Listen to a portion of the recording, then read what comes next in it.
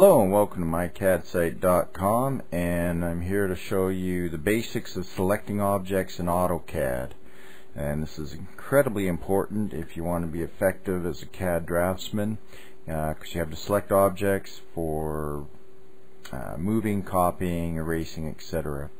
So to erase some objects, I'm going from left to right and creating a blue box, which means anything within that box gets selected and deleted in this case. So I've just undone that. So go from left to right, everything completely within gets deleted.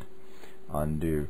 Now the other option is to go from right to left, which means anything crossing the box is going to get selected. So in this case the box, circle, and 3 lines will get erased. So pick that and select, and all those things will be erased, and I'll undo that. Now next thing to do is just a quick review, right to left, and now I can also shift select to remove the circle from the selection set. So there you go, you got, just to do a quick review, left to right, everything within the box gets deleted. Right to left, anything crossing it gets deleted.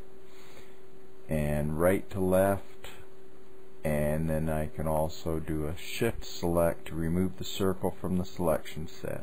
And you can use the shift select at any time you have a group of objects selected. And now the other thing that's very important is to zoom in when you're selecting. You can see I've got a very small line there. And if I zoom in, I'll see I've also even got a circle there. And with large drawings, you may not see that there's a lot of smaller parts that need to be erased. Once again, I can use the same options for deleting. All I did is use my scroll wheel to scroll in, and a zoom extents to zoom back out.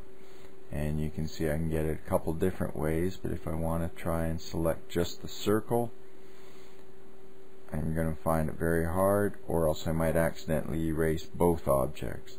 So when you need to, zoom in and select and erase.